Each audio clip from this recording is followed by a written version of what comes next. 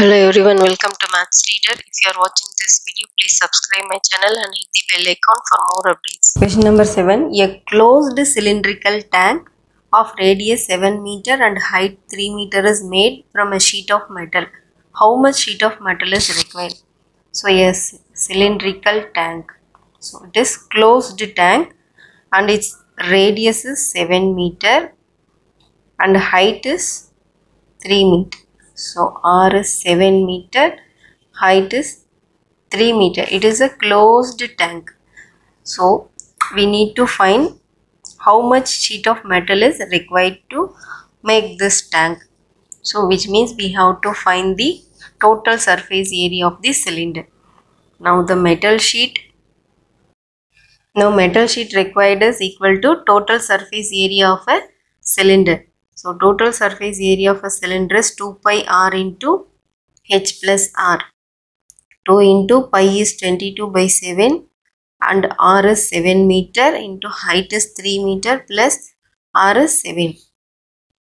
So 2 into cut 7 and 7, 22 into 3 plus 7 is 10.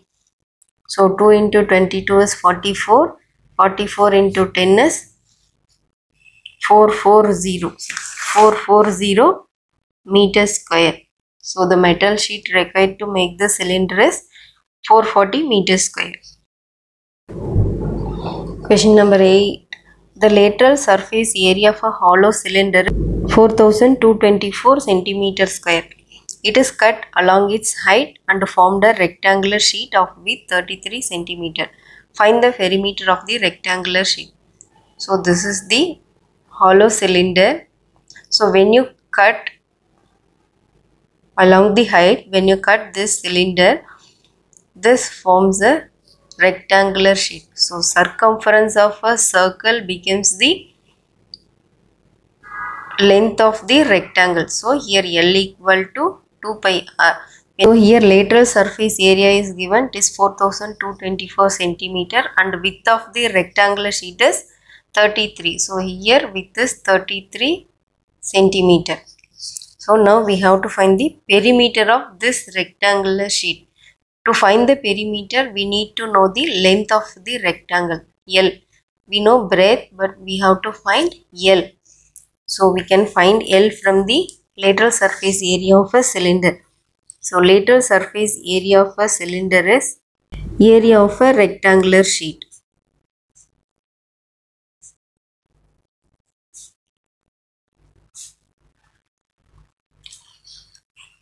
So lateral surface area of a cylinder is equal to area of the rectangular sheet.